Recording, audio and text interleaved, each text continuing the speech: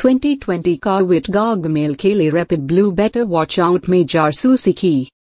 हालांकि वे अभी तक शोरूम में उपलब्ध नहीं है। 6 वीकों पर होने पर पूर्व उत्पादन 2020 कॉर्वेट C8 परीक्षण खच्चरों को छलावरण करने की आवश्यकता नहीं है। डंडा ये नए जासूसी शॉट्स जनरल मोटर्स के मिलफर्ड प्रो विंग ग्राउंड्स के पास रैपिड ब्लू वेट क्रूजिंग को पकड़ते हैं।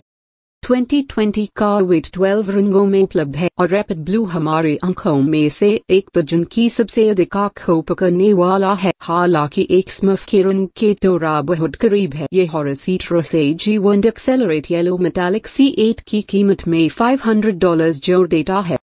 कॉर्वेट खरीदारों के पास सेलकर्ट लेक ब्लू का विकल्प भी है और आप motor1.com के स्लाइडर टूल का उपयोग करके रंगों के बीच अंतर देख सकते हैं। रैपिड ब्लू एक काफी चमकीला रंग है, लेकिन C8 की लाइनों के साथ साथ टेल कट लेक ब्लू को उजागर नहीं करता है।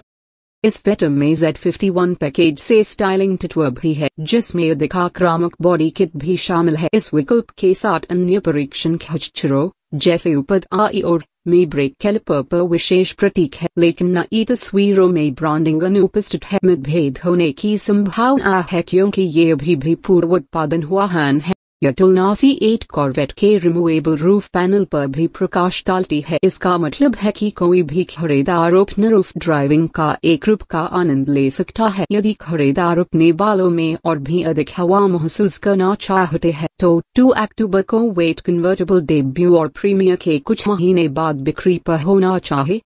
C8 कॉर्वेट का उत्पादन कथित तौर पर दिसंबर की शुरुआत में शुरू होता है। हालांकि इस बात की संभावना है कि जनरल मोटर्स को प्रभावित करने वाली वे हड़ताल के कारण तारीख बदल सकती है। डंडा कैसे चीजें आगे बढ़ती है, इस पर निर्भर करते हैं कि नए वीट बाद में शोरूम में आ सकते हैं।